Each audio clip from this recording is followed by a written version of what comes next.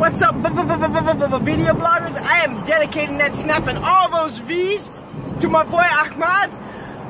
Sadita hai Ahmad, how are you? I hope everyone out there is feeling cho, osta, wanagsan. I'm feeling good today, thanks. I have a doctor's appointment. But first, sheesh, I wish I was over there out on the water. It's crystal blue persuasion. Ooh. But I have a doctor's appointment this afternoon, but right now, before I go there, I'm going to this place called Down to Earth, and it's like a Whole Foods kind of place, and they really dedicate a lot of their clientele to vegan foods. So yeah. So not too long ago, someone had commented on one of my videos asking how I feel about what's happening up at Mauna Kea. I live in Hawaii, for those of you that don't know. Yeah, so up in Mauna Kea, there's a huge protest going on at this very moment. And what the protest is about is the fact that, I don't know who they are, but I guess the government, especially I think the government of Hawaii, wants to put up a newer, larger, like a bigger, faster, stronger, you know what I mean? That's the American way. But they want to put up a new, much larger telescope up on the summit of Mauna Kea.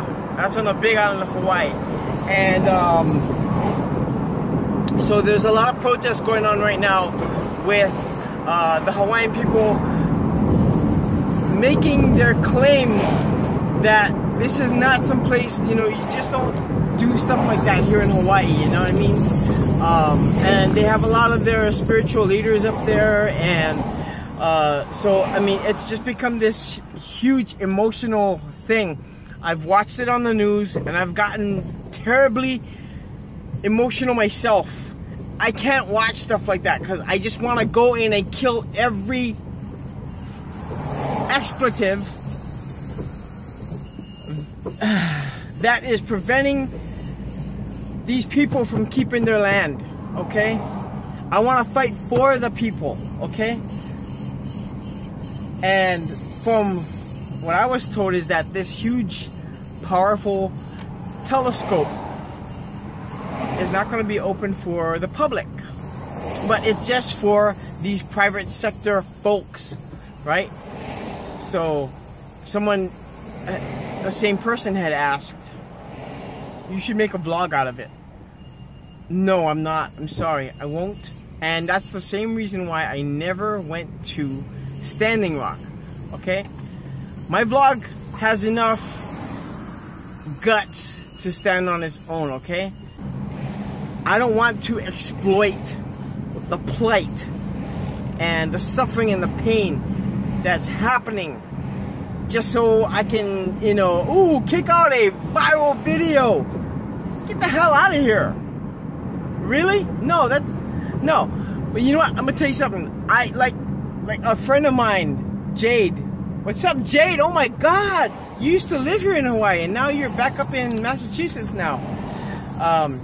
But she had asked me how I feel about Standing Rock, and I told her, I said, well, let me think about it. Let me read some articles, watch some news clips on it, and you know your boy. Your boy is gonna be like, not happening. But I'm not for this peaceful protest bullshit, okay?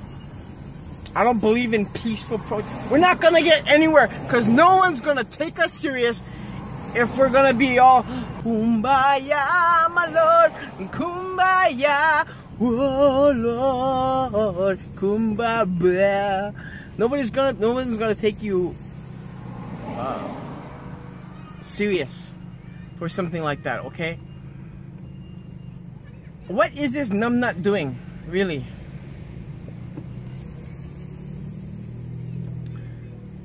To me, like, well, what I told Jade is, I said, I would like to roll in there with a couple of trucks with a Gatling gun on the back of them and you start shooting the freaking place up. I don't want to kill anyone, but I want to destroy all of their freaking materials to do that. And, you know, I mean, this is what they have been doing. They, the powers that be, the government, the white people, the white man rather, I'm sorry. Okay? They've been doing this thing for, since they freaking landed on our shores, okay? They come here, they see something, they're like, ooh, I'm gonna do this. No one's gonna stop me. I'm a white man, I got white power. I got my green power right here. You know what I mean? Which politician do I have to grease with my greenbacks in order to get this thing passed? Okay?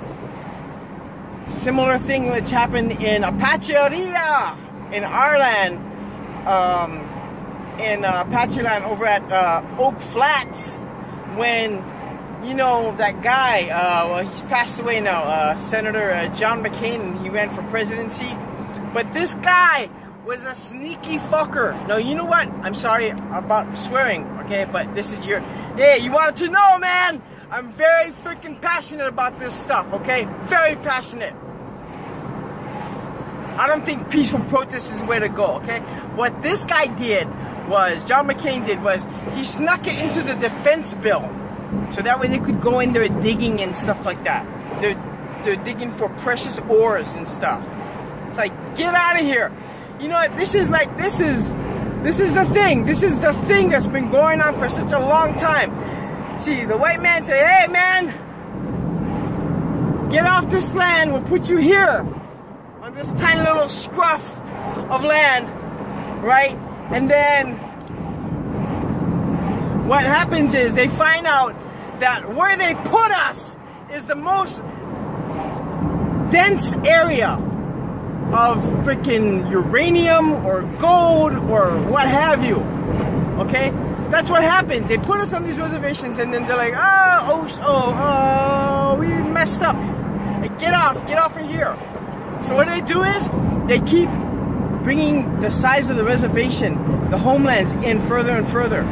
And you know what, as indigenous peoples everywhere, everyone, this has happened to us.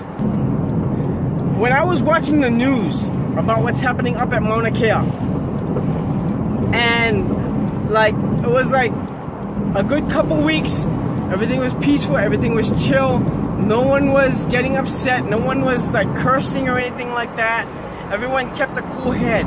What happened was, when they tried to move the people, that's when stuff started getting wicked emotional. And I tell you something, you know what? What is in your heart is what's gonna save you at the end of the day. When you can sleep with your consciousness, when you're not plagued by it. Okay? There's all these local boys, all these local Hawaiian cops that are up there. And yeah, they gotta do their job. I understand that. Okay? But where's your pride? Where's your freaking... over here, what is the pride, you know what I mean, that you have about saying, about expressing, not claiming, but expressing your indigenousness? Where is it? If you're just working for the white man and doing his freaking job.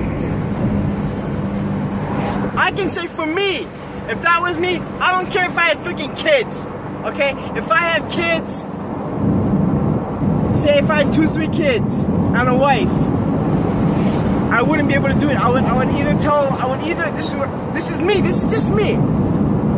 I would say, I can't do it because it conflicts with my spiritual identity.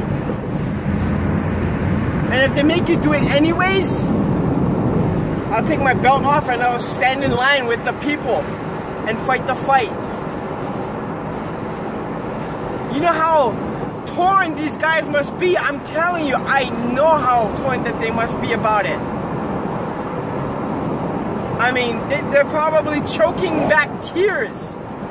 It's like, man, these are my people and I know I shouldn't be doing this. But as much as they are your people, sometimes some people, no matter how thick your bloodline is, they're already polluted in the head from the government. They're already told who they are and why they are the way that they are.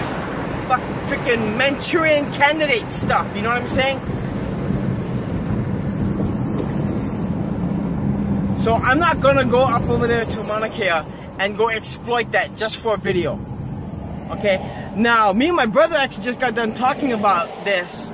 Sunday morning he called me. And he was telling me, hey, remember at Standing Rock? And I was like, dude, don't even get me started. Because I had 10 friends when this thing was like reaching its peak, you know?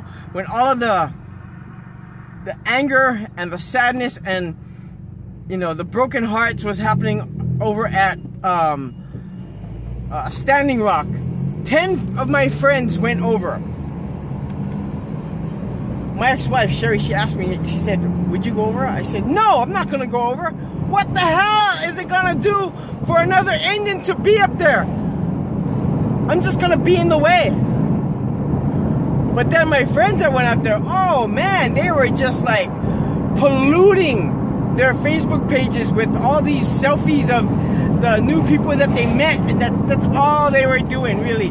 They were, you know what? Because it's going to be like 30 years from now, there's going to be a documentary about Standing Rock.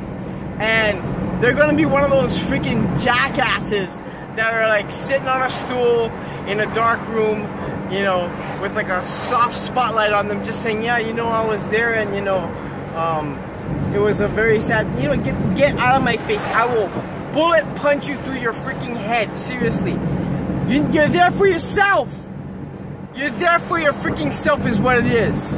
Everyone was there, just there so that they can be seen like, oh yeah, hey man, I'm here and I'm supporting you know, the peoples and stuff, so that way, you know, we can get and keep fresh water. That's like, if, you know, I support the troops, okay? People just, you know, throw a freaking magnet on their car. We support the troops. Nah, go up and say something to a veteran, man. I see veterans all the time wearing their campaign hats and stuff like that. And I go up. Dude, I was at Walmart last week, Friday, and there was a gentleman on the other side of the store. And I saw him. I saw his hat. His Vietnam campaign hat, you know, with the campaign colors. And I walked over and, you know, just a quick 10-15 seconds to express to this man my gratitude for his efforts, for his work, for all the strife he had to go through. Okay? Don't be a talker, be a doer. I don't think I'm going to do any good if I go up there. I'm just going to be getting in the way, sticking my camera in everyone's face. That's not going to be cool. How the hell would you feel if I went to your grandmother's funeral and just popped open my phone, turned on the camera and started, you know, going around asking all of the beloved family members and saying, hey, so like, what did Nana really mean to you? You know what I mean? You know, like, could you express some things about, you know, like your favorite times or some things that she's taught you that you carry on to this day? Get out of here! We gotta show this freaking government that we mean business, and peaceful protest is not gonna freaking do it.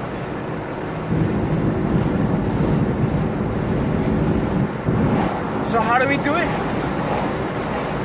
Show them that you're freaking serious. Okay? They had that. I remember watching this on the news. I don't even watch the news, but because of this, I watched the news. Okay? I was sitting in the living room with my mom, and I was watching it with her. And they had the, the lieutenant governor. Oh, shoot. Brother's walking on this way. Damn, I wish I could give him a drive, but he's going the other way. Speaking of which, I gotta get gasoline. The lieutenant governor was on TV. He was over there at Mauna Kea, and just walking through and just, nodding, like a freaking bobblehead, like some empty-headed soldier just sent there just to say to the people like, hey, like you have my support and stuff like that, and we feel for you. We feel for you. You wanna feel this? The problem is that no one is willing to die for not their country, but for the land, okay? For the future of the land, okay? For the righteousness of it is. The state motto of Hawaii is Ua Mauna Kea uka aina I ka pono, which means the life of the land is preserved in righteousness, okay? Preserved in righteousness, okay? Not for righteousness, okay? So, what it essentially means is leave the land the hell alone. Leave it to the peoples and to the spiritual leaders, okay? And for these people who are working so hard to reestablish their place in this aina, this land, okay? So I guess you could say this would be my protest vid, but I don't protest because I have a very short temper, and when it gets to stuff about the same old cavalry coming in, I just want to shoot an arrow right through that freaking horn, right into that soldier's mouth, and kill him, go right into his brain. That's how I feel, man. Because I got ages of my ancestors screaming through my blood. Apaches do peaceful protest? Hell no.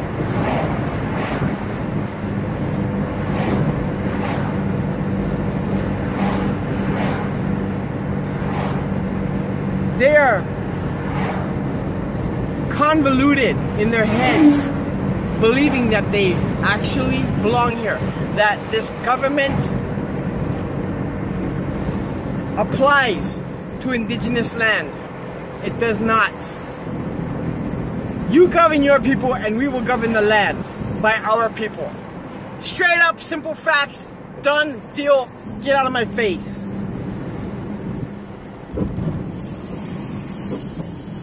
They like to, see, the problem is that a lot of people are poor. A lot of indigenous nations and communities are poor, but they need the water. They need this, they need that, and so that's where people come in. And they say, well, hey, if I take this much amount of land from you, I'll give you this.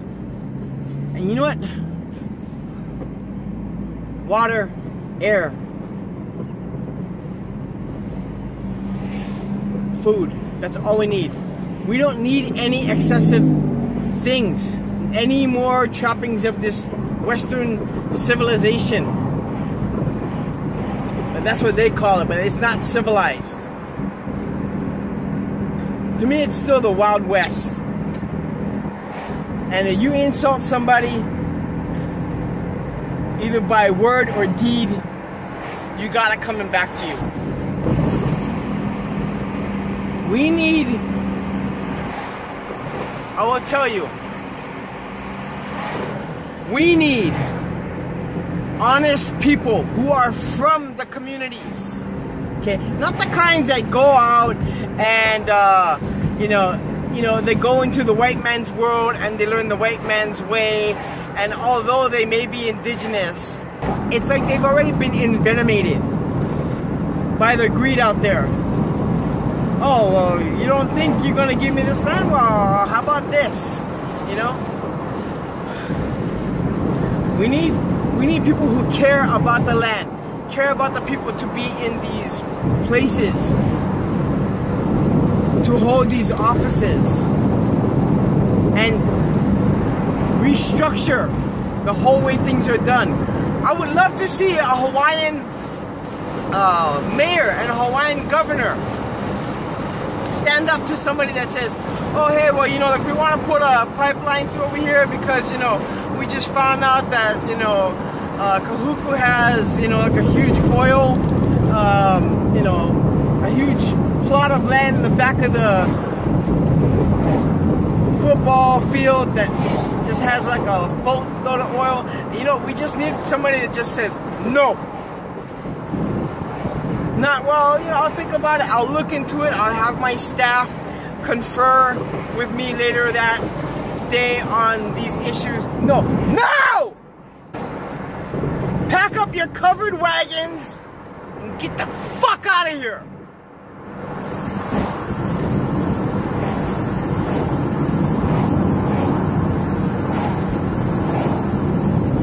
I think that's all I got to say. I think that's all I need to say at this time. Over here in the city of Wahiawa, this area I'm crossing right now, which is the Bridge of Broken Promises, there are so many homeless people here in Hawaii. A lot of them are local people. That's a problem we need to fix. Okay? Not building a $300 billion freaking telescope. Get out of here, boy. That's all I gotta say. Thank you all so very much for watching, liking, and subscribing, and sharing, and communicating with me and everything. By the way, these are my new glasses. I'm not sure if I like them. I think I'm gonna go back to the old ones. I should have brought them with me just in case. But that's how I feel about what's happening. Because this is, you see what's happened here with Standing Rock, what's happening here with Mauna Kea. This is not new. This is old. This has been happening. Okay? And it's gonna continue to happen. Unless we get these freaking dirty people out of our governments and put some people in there who don't care about the money and care about the people and care about the land, care about the future for the children. You know, our keikis here in Hawaii, the keikis, they are so special, you know, they're so special to us. You know, we look at our keikis like when they're walking around and stuff like that, you know, we look at them because they have so much promise in their eyes. So they have so much fulfillment, you know, so much positivity, so much potential. And it's like, you're just gonna keep breeding century after century, generation after generation of people who don't care about the children, don't care about the next generation, they don't care about the land, and it's gonna become a known way of thinking. You know, it's gonna become common knowledge, a common way of thinking, and that's what's gonna screw us all up. I'm talking about hitting our reset button very, very soon, man. I'm waiting for Star Brothers to come down and go, you're gone, you're gone. 92% of the population. One swipe. Start it all over again. Okay? Alright, so I'm out of here. I'll see you all next week. From the bottom of my heart, thank you. Ahia e wado. Take care, much love. Until I see you all again. Dona da gohai. Peace, kanamos.